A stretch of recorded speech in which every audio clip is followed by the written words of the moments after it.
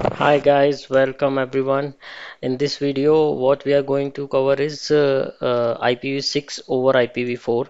Okay, so what we are doing is we have these two CE routers, CE R5 and R6, which is having the IPv6 system IP address. And what we need to do is we need to ensure that R5 will ping the R6 system IP address and R6 will ping the R5 IPv6 system IP address.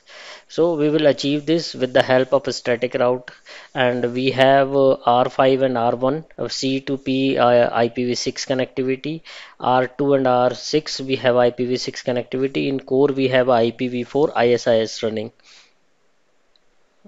So before starting the configuration, I request you all to subscribe my channel and press a bell icon so that you can get update of new videos on time.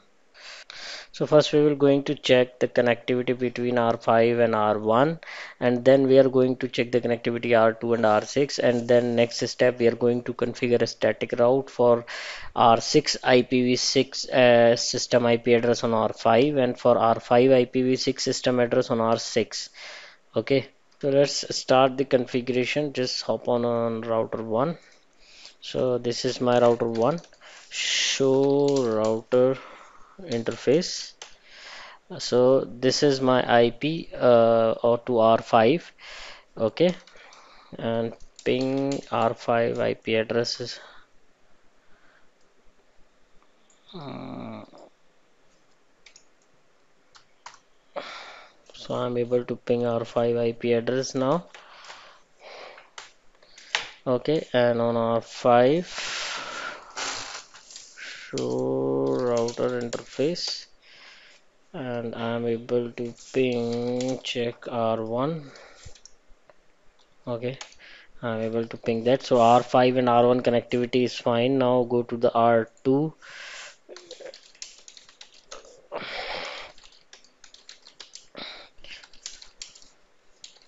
interface.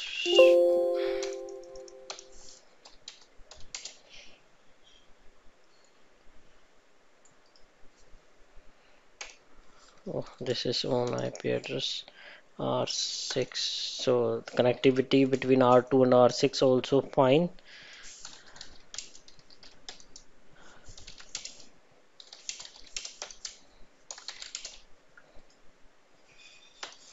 Okay, so on R5 what we are going to do is we are going to configure the static route for R6 IP address. Let's first copy the R6 system IP address, this one, and on R5 so configure router static route entry for R6.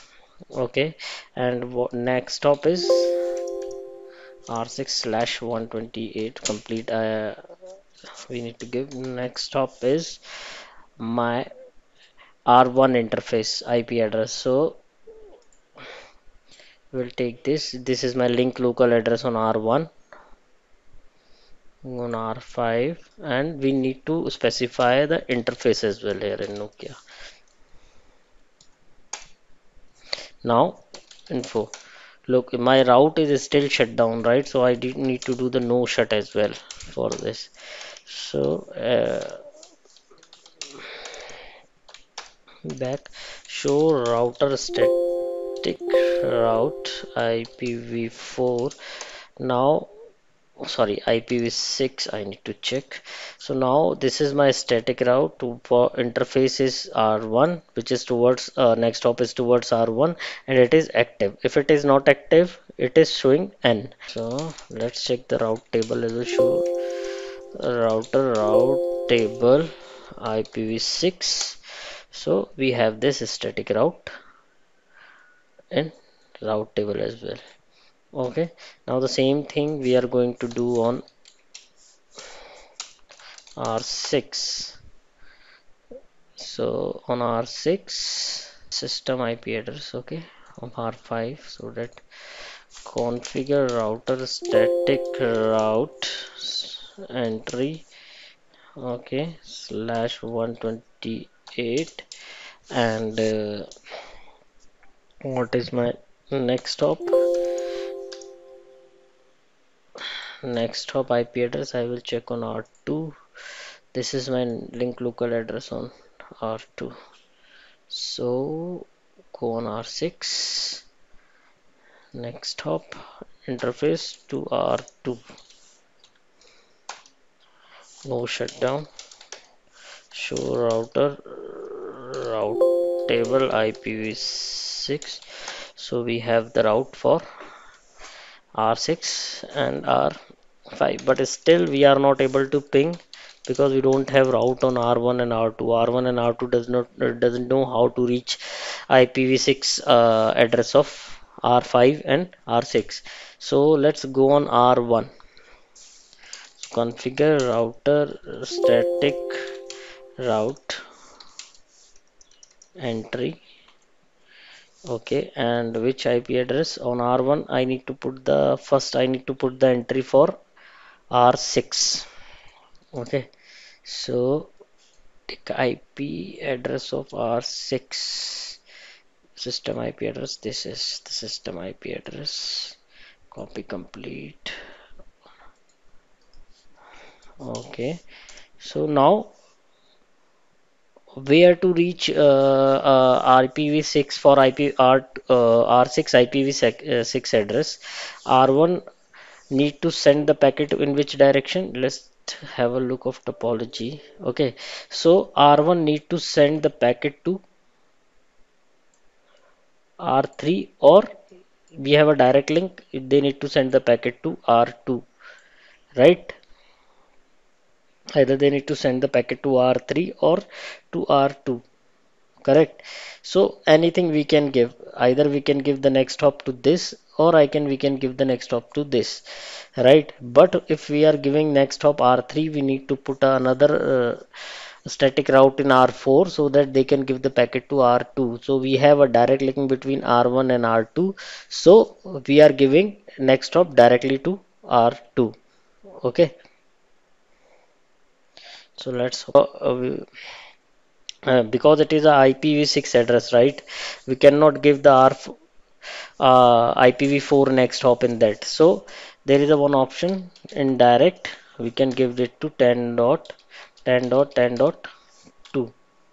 Okay, like this, and we need to do no shut here as well, like this. So show router route table IPv6. We need to check.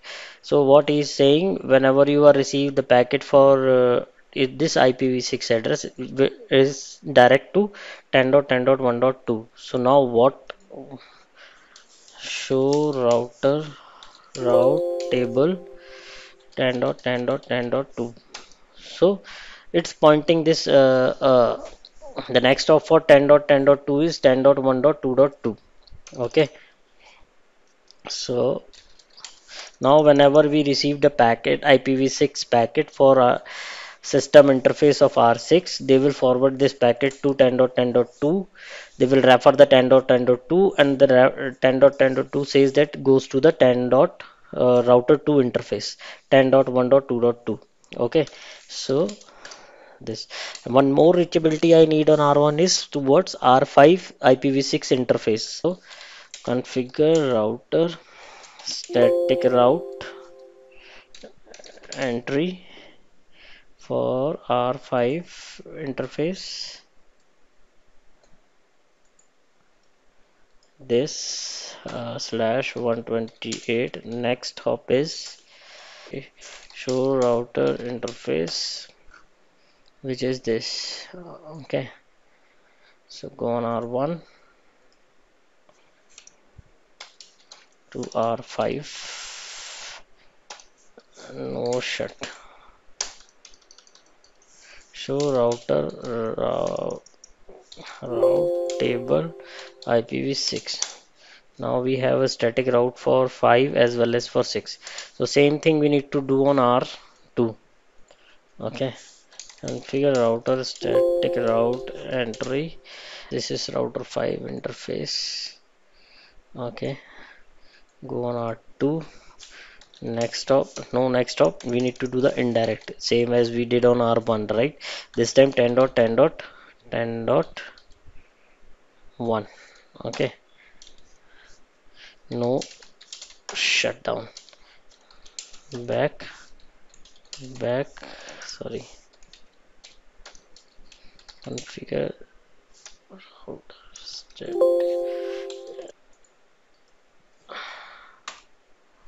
Sorry. Next hop रहेगा मेरा. Next hop is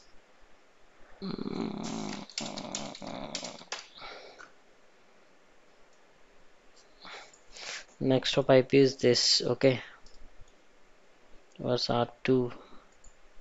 So 6 no shutdown. Show router route table IPv6.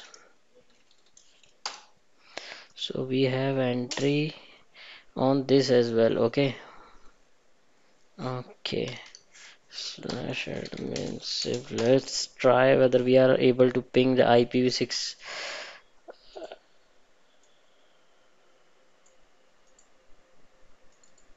Okay. Sorry. From R6 exit on. So I'm pinging. So now it's pinging. So that is how we can achieve IPv6 over IPv4. We can ping IPv6 IP address on CE with IPv4 in core with the help of static routes. So thank you guys. Thank you for watching my video. Again, I am requesting you please subscribe my channel and press bell icon. And also if you like my video, please share it with your friends and colleagues.